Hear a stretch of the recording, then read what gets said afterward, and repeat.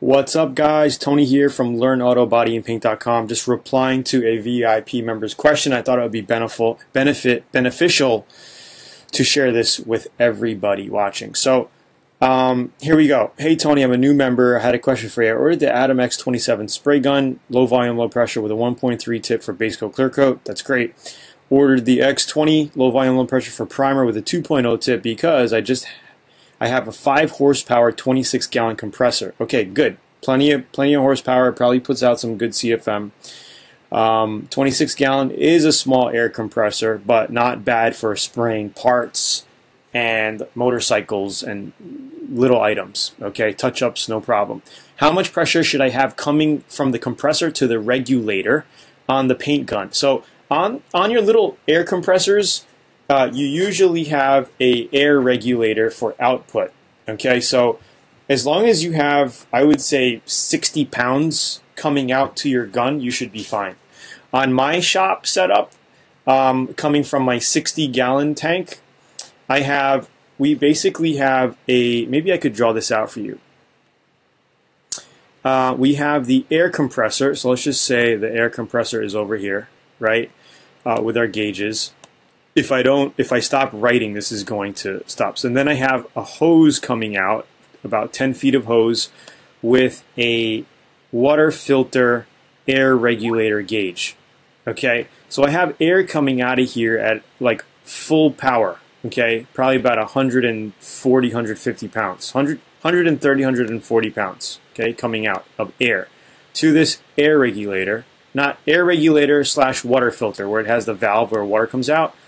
And then I have 80 pounds of line pressure, steady 80 pounds coming out, okay? So I always have 80 pounds of air coming out going to my spray gun. Man, how am I gonna, let me draw a quick spray gun here. So we have a spray gun. Okay, there's the handle, and this is the cup up here. Okay, God, that is one ugly spray gun, okay? And then at the spray gun, you have a little air regulator at the bottom, and then you got your hose. So I got 80 pounds coming into here, all right? And this is where you could set your basic like 26 pounds, 25 to 28 pounds of air to spray your primer, okay? So that's pretty much it. You should basically have 60 to 80 pounds in your line coming to your air gun regulator here, where you would tone it down. So basically, let me see, I got a spray gun. Where's my spray gun, Mike? Give me that spray gun. I don't have my water filter with me, but normally, here, I have a gauge. Sorry guys, it's a quick video, I just wanted to show you. So we have the gauge here. I have a brand new X20 spray gun here. Okay, and this is what it's gonna look like. So, okay, so this is what it looks like. All right, so I usually have a water filter, a red water filter at the bottom of this spray gun. Let me just show you what that looks like. If you don't know, we'll go to Zula.com, and if we look under accessories or spray gun cup and filters, this thing right here, okay, this inline water filter literally plugs into the bottom of this. So when I have air come in, I make sure I filter out that last minute moisture, okay, and condensation out before it even goes into the regulator and the gun, right? So I have that on the bottom here, and then I have my hose hooked up underneath right over here, okay?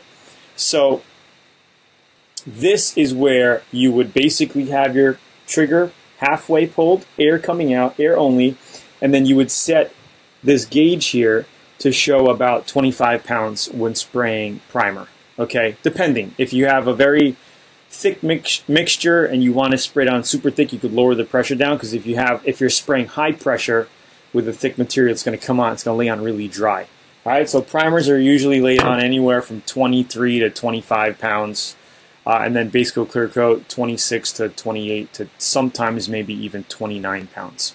All right, so hopefully this cleared it up. Let me know in the comments down below what you think. Hope this helped, and hopefully I answered your question here. And that's pretty much it. And then he said, What PSI should I turn the regulator on the gun for basic clear coat and primer compared to the high volume? It's pretty much the same thing. You can spray with pretty much the same thing. So if you're doing base coat, clear coat with the high volume, low pressure guns, you're going to be spraying at about 26, 27, 28, 29 PSI in that area. Okay. Usually the higher the pressure, the more atomization you're going to get, and the better flow out you're going to get. So 28, 29 for clear coat, 26, 27 for base coat is what I usually spray at the gauge here. Primer is a little lower, 25 PSI, give or take. And it should be about the same. With the low volume, low pressure, you could spray with a little lower, like 1 to 2 PSI, little lower. But I mean, normally, like, I never really look at the gauge. You know, I hardly look at the gauge. It's usually by tone and how the paint comes out. You can get an idea of how it's spraying on just by seeing how it sprays on the panel. The goal is to get it to spray on nice, wet, and evenly. That's pretty much it. All right. We have step-by-step videos in VIP that cover this section, so just watch one of my videos where I'm ready to paint the car and I'm talking to you and breaking down this whole process. For all you new people watching this video, please like, share, subscribe, and also if you want to get a free 85-page auto body and paint manual and free training on auto body, go to LearnAutoBodyAndPaint.com by clicking the link on the top right over here on YouTube or down below in the description. You'll come to a page like this, our main headquarters online. And you'll be able to download this free guide on auto body. It's completely redone. It links to videos, it links to YouTube videos, content, vlogs, and if you want to learn more and get super serious, check out the VIP area of the site. And that's pretty much it. And if you're looking for great spray guns, don't forget to check out Zula.com where they feature the ATOM spray guns that I love. And they are extremely, extremely high built and spray really, really nice. I like them a lot. All right, Tony here. Hopefully this video helps. Talk to you soon. Bye.